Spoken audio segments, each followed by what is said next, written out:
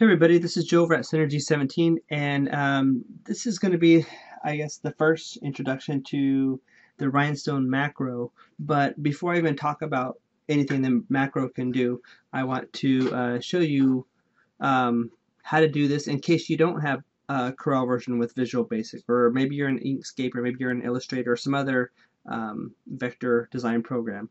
I'm not sure how many have this feature, but I'll show you the method behind how we do rhinestone designing. So first thing I'm going to do is I'm just going to create a circle. I'm going to make it a little larger just because if I want to do it SS10, I'll do 0.127. Oops, let me lock that real fast. 0.127, and you have this little circle. But I really don't want it that small. I want it bigger just so you can see it. Okay, I'm going to take one of those, I'm going to duplicate it so I have two of them.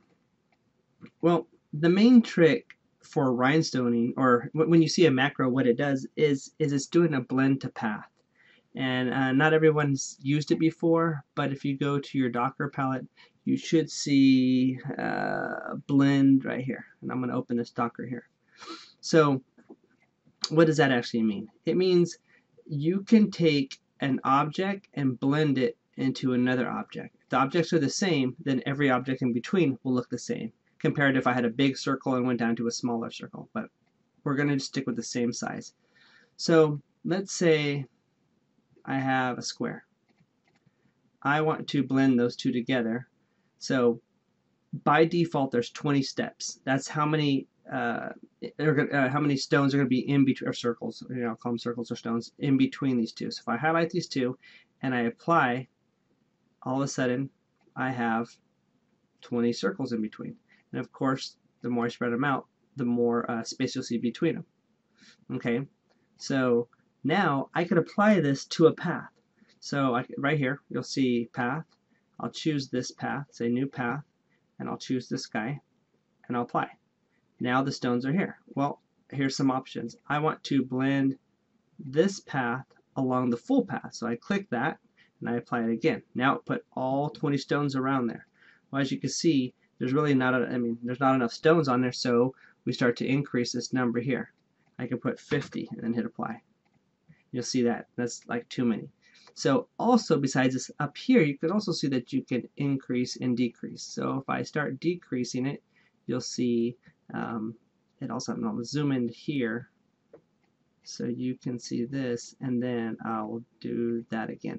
So I can go up here, and as I add more stones, you'll see they'll get tighter together versus this way they'll get looser together.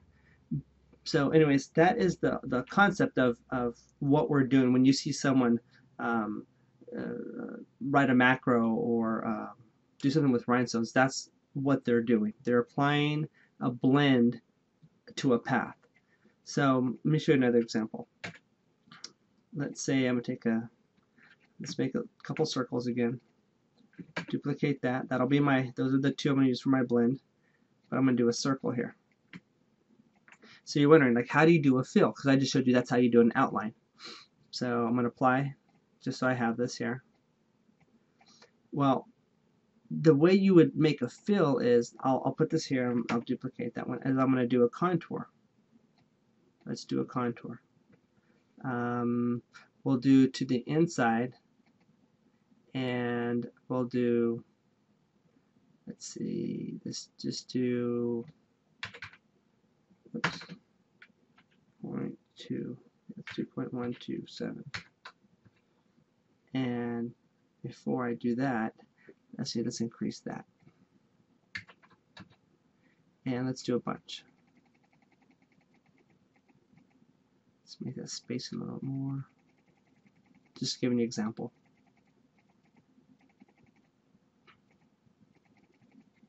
So that way I don't do too many of them.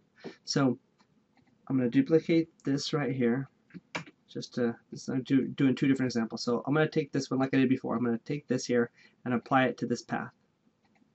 And then I'm going to blend along the full path, and you'll see the same thing again. So I'll add those stones, and that's kind of what you would do if you want to outline something. Well, if I want to do it, make it look like a fill, what I'll have to do is I'll have to let's see, break the contour group apart. So now, oops, group all those. I think I have. That one's too small. I'm not going to use that one. Just want to make sure.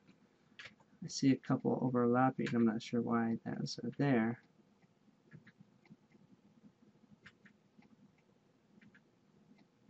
I'm just double checking.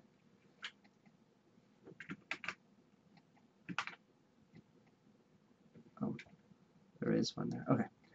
I'm gonna figure out why that's happening, but so let's make sure there's one of each one there.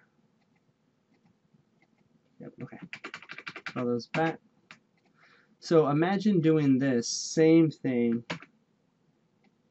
Let's do 1, 2, 3, 4, 5, 6, 7, 8. 8 times. It's 1, 2, 3, 4,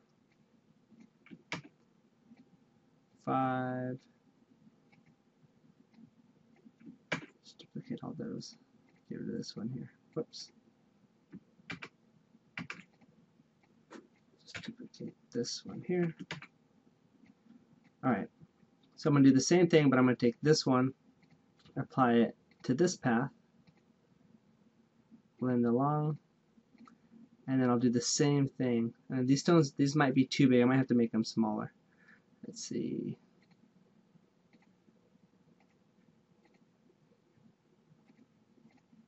So see how they're touching? That means I should have made the contour separate. I mean, sorry, not separate, but further apart, or I can simply make the stone smaller. If I make the stone smaller, then I'll have that space. And I'm just, like I said, I'm showing you the concept. I'm not doing like real stones or anything. I'm not going to cut this. Just going to show you how it's done. And like I said, we'll do spacing on the stones. Oops, blend on the path. Same thing. New path. And all I'm doing is just doing the blend along each of these. Oops, I have to do along the whole path again. So as you can see, it's quite tedious.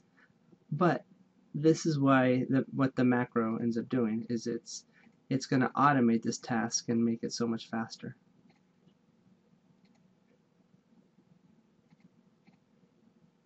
And let's see.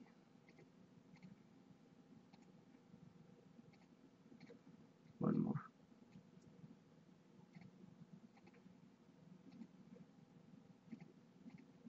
Okay. So as you can see, there's some issues here. This one, we don't have enough stones. So what you can do is increase it. Let's just jump to 50. And then this one, let's do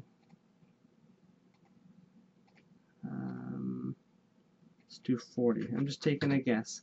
I mean, I said you can make it tighter. I can say, hey, that might be better at 45, or might be too close.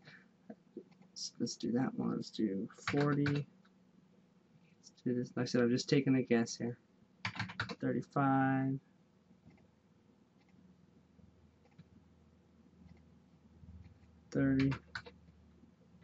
And those look, so if you look, those look kind of close right there, so I'm going to back that off a little bit.